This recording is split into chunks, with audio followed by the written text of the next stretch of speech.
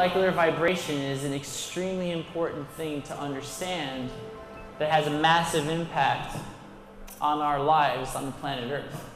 Okay? All these beautiful patterns that you see that the molecules are creating comes from this dance of translational motion, vibrational motion, and rotational motion. I want to talk to you guys a little bit about the reason that molecules vibrate. When you hear your favorite song, what does it make you want to do? Sing and dance, right? When you hear your favorite tune, you start moving. When molecules hear the tune that they like, they start dancing. So the way that molecules vibrate, these beautiful patterns that they make when they vibrate, actually come from molecules dancing to their favorite tune. When you hear your favorite tune, you hear the waves, you hear the sound waves coming from your stereo, and then they hit your ears, and you hear your tune, and then it gives you energy, and it makes you want to move. The waves that make molecules excited are actually waves of light. So molecules dance to light waves, not sound waves. When a molecule experiences a wave of light that it likes, it starts vibrating faster. Actually, how molecules vibrate, it depends on the light that's around them. And molecules can do two things. They can both absorb light, so this is like you listening to your favorite tune. You absorb the light, and then they can emit the light, which is they start dancing, and then they emit the same light that they like. Each molecule in the universe has its own beat.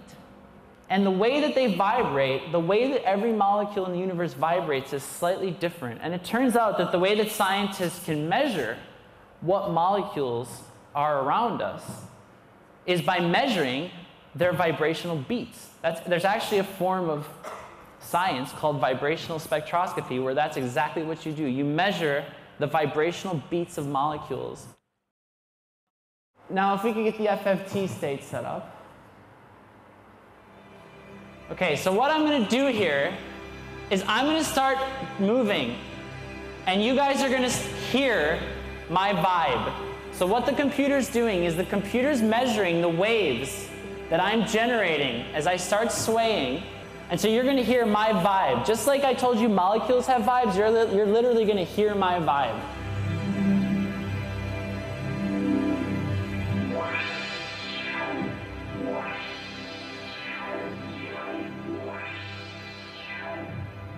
And when I stop, my sound stops. You're not dancing to the music, but your dance is actually making the music. Isn't that cool? But you just heard my vibe. But molecules have vibes too. And so what we're going to do now is we're going to show you a few different molecules, and we're going to let you listen to their vibes. So the first molecule we're going to show you is oxygen. I told you oxygen has a bond with another oxygen molecule, and that makes O2, and the O2s vibrate. So you're hearing the molecular vibe. Just like you just heard my vibe, you're going to hear the molecular vibe. You're literally hearing the vibe of oxygen molecules. So now we're going to listen to another molecule. We're going to listen to H2O. Let's hear how water sounds. And so you can hear two tones in there, a deep tone and then a higher tone on top of it. Because water has two vibrations. Water has an oxygen, so pretend the oxygen is my head, and then it has two hydrogens. One of the vibrations is the hydrogens going like this, and the other one is the hydrogens going like this. And so you're actually hearing the two different vibrational sounds of water that comes from its two vibrations. So the last molecule that we're going to let you hear is carbon dioxide. If you imagine I'm a carbon and my arms are the oxygens, the vibration you're hearing is something like this, because that's how it vibrates.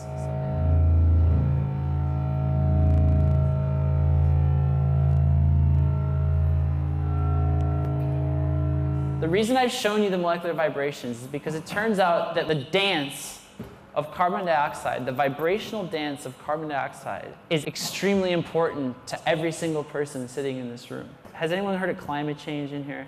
Has anyone heard people say that carbon dioxide is a greenhouse gas?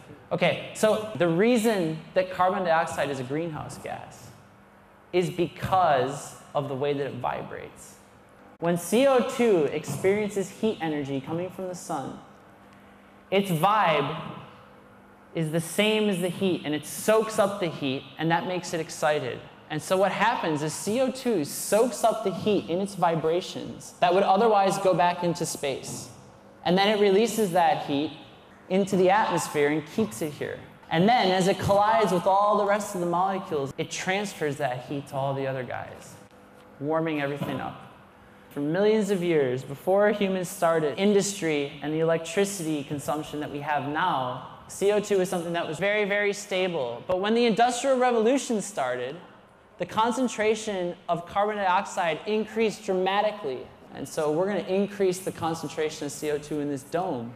You're seeing how much more CO2 is in the atmosphere as a result of human activities. And all those CO2s doing their beautiful little vibrational dances are now incredibly effective heat sponges, soaking up the energy from the sun and heating up the planet.